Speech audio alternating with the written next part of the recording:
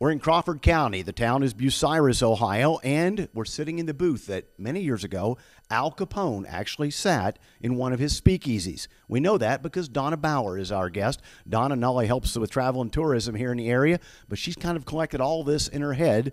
Donna, first of all, for a lot of us that may not have made the connection, tell us what exactly is a speakeasy?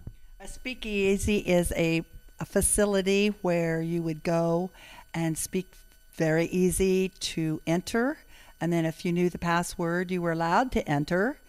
And then when you went in, you could drink all the illegal booze you wanted to and play cards and socialize with women. Give us a time frame. What kind of time frame are we looking for? What era?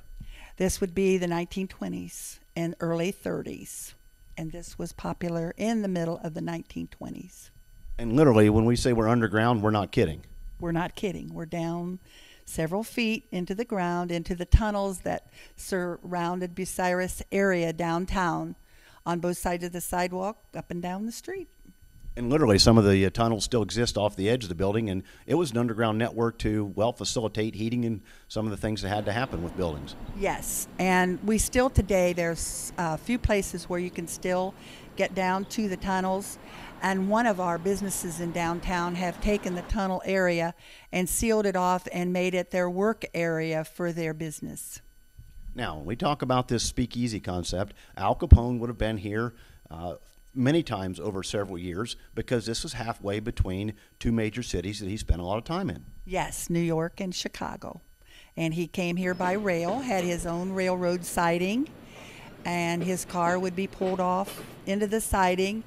And that way people knew that he was here, that knew what that car siding was for. We had one lady come forward, and her husband was his private driver while he was here.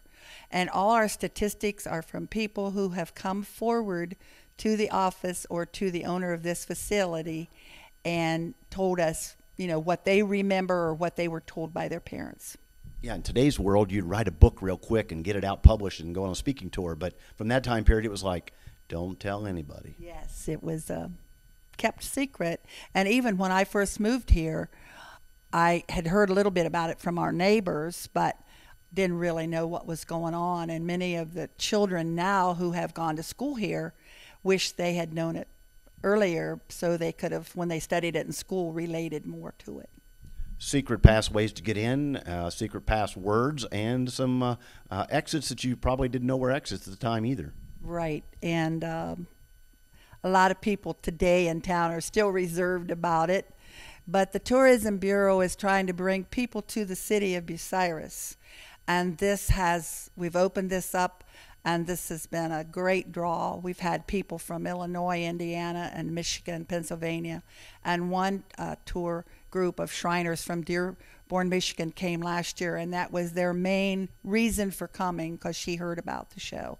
Now, tell us, you actually have a group of volunteers who put on a production in this area of the building then, and as you go through different parts of the season, you have different times that the production's in play. How do we find out more about all of that?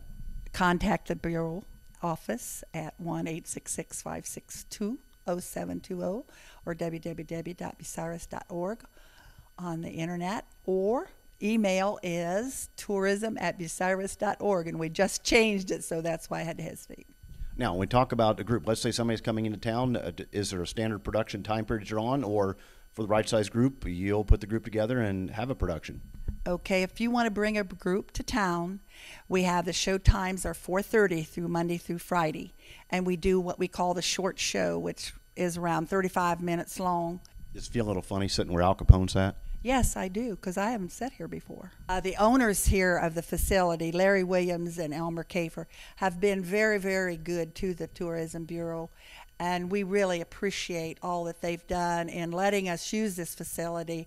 They do not charge us for using this facility. All we have to do is call them and tell them we have a show coming or a show scheduled or a tour scheduled, and their door is open for us.